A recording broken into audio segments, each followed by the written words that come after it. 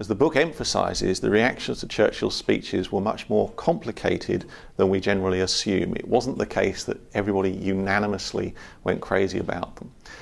In fact, people often felt depressed in reaction to the speeches, which was quite logical considering that Churchill was often conveying very bad military news. Now, we shouldn't necessarily assume that people feeling depressed was what we might call a bad reaction. We all think that the speeches had the effect of inspiring people. This is the classic story that we're always told. And in fact, they often brought people down. And so an example of this would be the fact that Churchill was frequently and absolutely correctly emphasising that the war was going to last a very long time. And it wasn't clear exactly how the end of it would be brought about.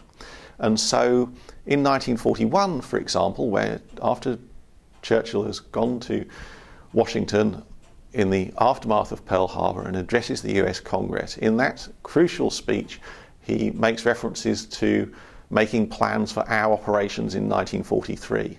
Now, back in Britain, a lot of people say, 1943?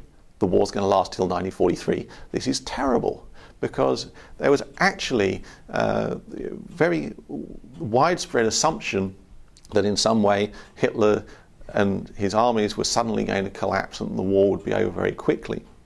And so when people were told that it was likely to drag on for years, they were naturally very depressed.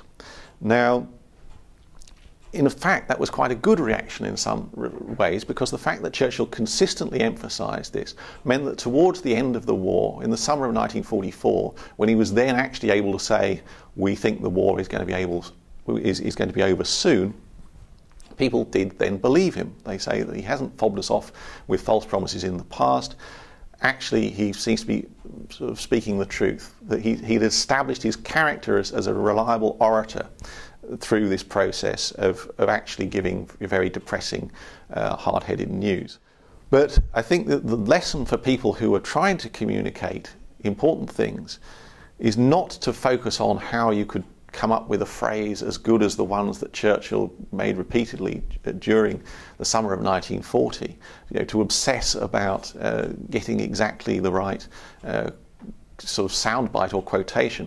What you should concentrate on is giving people meaningful information and trying to put it in a context in which they can understand.